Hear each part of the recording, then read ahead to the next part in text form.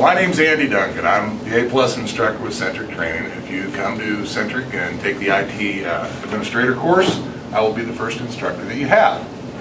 One of the things that I like to do right out of the gate is get everybody over their fear of these. The whole curiosity is what's inside the box. There's really not a whole lot in there to be afraid of, but everybody seems to be anyway. When you get inside, what you're going to find is what's called a motherboard. On that motherboard there will be some memory. There will be a processor. This is the CPU. This is what powers a computer. There will be some connections.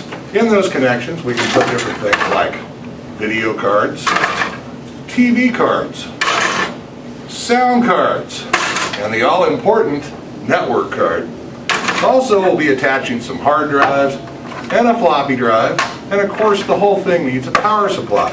The great part about these is since day one they've been modular. That means that basically when we want to add something to it, we just simply snap it in. Want to add something else? We can snap that in as well. Want to add something else? That also snaps in. Want to add some hard drives to it? All we really need is the right cable.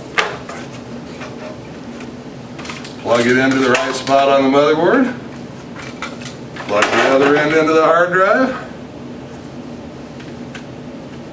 And we have a hard drive connected. The only thing left is we need to apply some power.